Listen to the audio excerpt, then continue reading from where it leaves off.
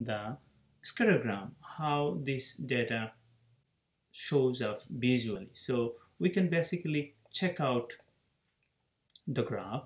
So in order to graph, we need x and y, and clearly we have x and y. So x I label 1 through 6, and the reason I label 1 through 6, even though it doesn't start 1, I clearly see 1 to 6, so that's 1 to 6. Then y-axis, y always goes up and down, so y is, I have not, range is not that big, so each of them I put 1, 2, 3. We adjust the range actually, or labeling based on how big the number is. So I just leave it like that. Now I'm going to just plot simple basic algebra concept, just floating point. That would be my scattergram. So 2, 5. 2 is what? 2 is x. So that's a 2, and I'm going to go off 5. So that's 5. I can put a dot, I can put a rectangle, anyway is fine. And 3 is 9. So 3 is going to give me 9. 1 is going to give me 6. 1 is giving me 6. That's the response here. And 4, when x is 4, response is 12. Response is 12. And when x is 5, response is 10. X is 5, response is 10 down here. When x is 6, response is 8. X is 6, response is 8. That is the simplest way. We can just plot it. Now clearly we see this is not in a line. If it is in a line, straight line, you can just connect it. But we don't have a line. So I can draw a line just right here. Maybe I feel like this is going to be the best fitted data. Okay, I feel like this is going to be the best fitted data. Or someone say, oh, no, I'm going to move it down here to the left here. Okay. Or someone say, oh no, I'm going to have this something like that. Okay. So question is, which one is the best fitted data? We're going to have to figure that out by using the least square criteria. So that's why we're going to head down here. So of course, I'm going to erase it. We don't know which one is the best line would be. So next thing, we're going to find the linear regression equation by least square criteria. Linear regression equation given the sphered data value and scattergram below. So we are trying to find an equation of a line that will best model or find the relationship between all these data pair. We are trying to find a straight linear model. So well, if we go back a little bit with our algebraic concept, so y equal to mx plus b, this is like a slope-intercept form in algebra. So we do this one for a straight line. In other words, that time we have all the dot in a straight line, but this time we are not lucky. We don't have all the dot in a straight line. So we are going to actually find a regression line that will best fit into this, this table. So this one has a little bit different than this one. So we say y hat is equal to ax plus b. So why do I put down this one on the top? I want to see the slope. Look at this. This is, instead of m, I have a. X is same. Plus b. B is the same y-intercept. Now, some book has this one as a bx plus a, which is almost same thing. But b this time becomes your slope. So whatever on the left side of the variable x, we call it slope. That's no confusion.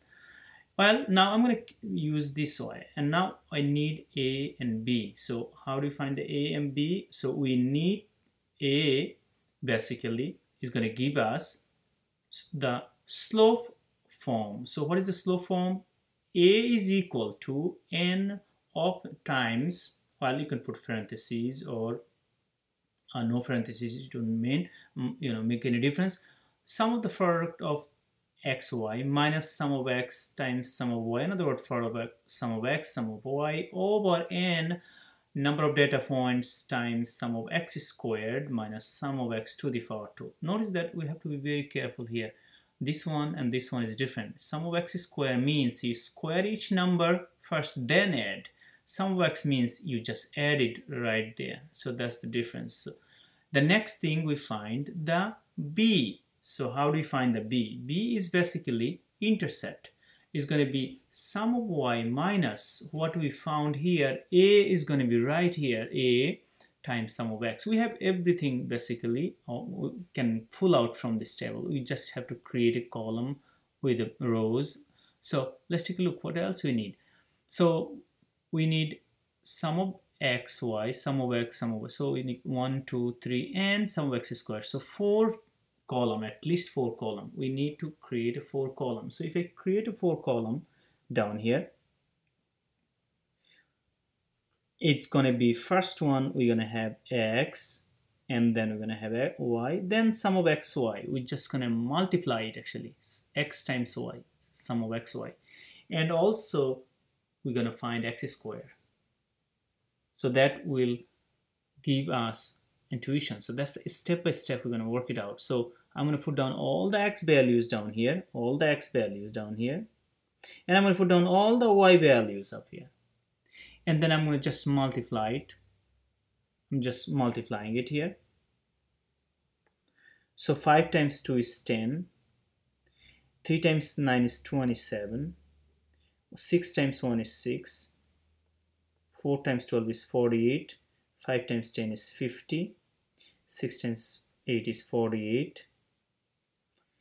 And squaring. So if I square all those numbers, 2 squared is 4. So again, I'm going to square this number here. So 2 squared, I'm going to use a different ink. Square it 4. Then it's going to give us a 9. 1 squared is 1. 4 squared is 16. And 5 squared is 25. And 6 squared is 36. Notice that almost all of them has a summation. So that means we're going to add. We have to add all of them. So let's actually add all of this here. Okay. So I'm going to add all of this up here.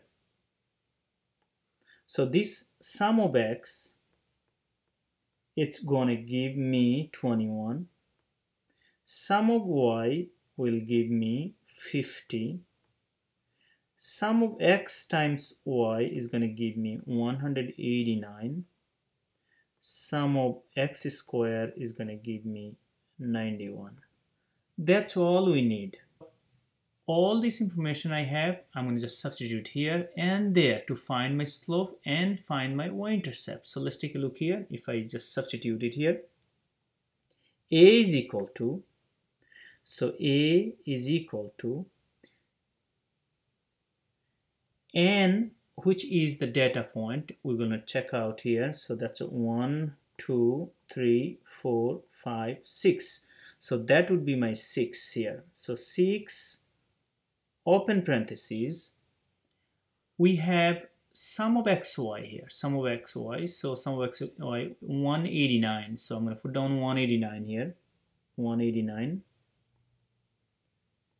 minus sum of x, in this case sum of x is given as a 21, so I'm going to put down 21 here, times sum of y, which is 50, over, I'm going to put down n is 6 times sum of x squared. I have to be very careful. This is sum of x squared. We don't have to square this 91 anymore. This is already squared and we added. So that's a 91 here. Minus sum of x, in this case 21. So we're just going to put inside the parentheses. So this is going to be 21 right inside the parentheses, 21. And then we're going to square. Notice that I'm squaring this sum of x, but I am not squaring. It's already 91, so it's just 91. So if I just plug it in any calculator, and I did ahead of time, it's going to give me 0.80. Intercept b, we're going to plug in sum of y, so that's the sum of y. 50 minus the slope, which is a, and sum of x, which is 21, over 6. So let's plug this in. B is equal to sum of y, which is sum of y and sum of x. That would give us 50 minus a is 0.80 times 21 over 6. So that would be approximately, so B is approximately 5.53. So now we can check out how we can plug this in. So this is the y-intercept B, and that is the slope. So all we do, we just plug it in B, and also we're gonna plug it in A. So once plug it in, A is 0.80 x plus B is 5.53. That is our regression equation. So I can write this, rewrite it, y hat is equal to 0.80x plus 5.53. If we get many decimal, a lot of decimal point, we can just round 2 decimal or 3 decimal as possible. So we're going to actually, next we're going to find the best fitted line, the regression regression equation by using a long process. We found our slope, we found our y-intercept. Now we are going to draw the line. So in order to draw the line, no matter which line we draw, the mean of this point is going to always go through this least square line. So we need one, we're going to use one point by using the mean, and also we're going to use another point with any x values, exploratory variable, substitute into the regression equation that satisfy, we're going to find y, then we plot it and we connect it. Let's find this one. So if we look into this sum of x, or of course mean is what? Sum of x over n. So sum of x, if I add all of this, what I'm adding? All of this here. That should give me 21. And that would be 21 over 6, why 6? Because 1, 2, 3, 4, 5, 6 number, comma. If I add all of this, y value is going to be sum of x is 50. And of course it's going to be 50 over, same reason, is going to be 6. So this is a fraction. Well, it's going to be hard, so better we convert it to decimal. So if I convert it to decimal, it's going to give me 3.5, which is easy to see in the grid, comma 8.33. So this is the font I'm going to use. That will definitely go through the line I'm going to draw. So that's one, that is the x, mean of the x bar, this mean of the y bar. So what is the number? I'm going to actually pick up this 5. So I'm going to pick up this 5 and I'm going to substitute into the x as I see. So my y hat, in this case my y is going to be 0.80x or 8x. Of course, x is what? X is, in this case, is going to be, open parentheses, 5 plus 5.53, 5.53, and of 333, so on. So if I work it out, it's going to give me 9.53.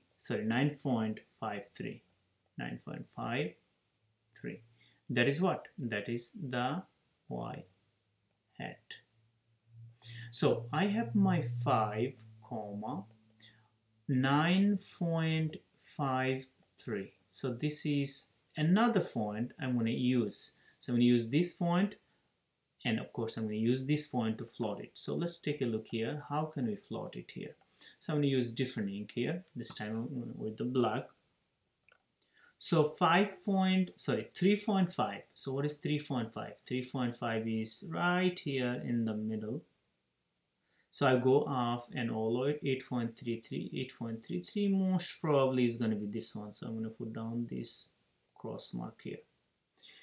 Then I'm going to go down here for 5 and 9.53. So 5 is this one here, 9.53. So I go all the way off 9.53. 9.53 is just in the middle, little above in the middle. Bingo, I got my 2 point. That I'm off with here.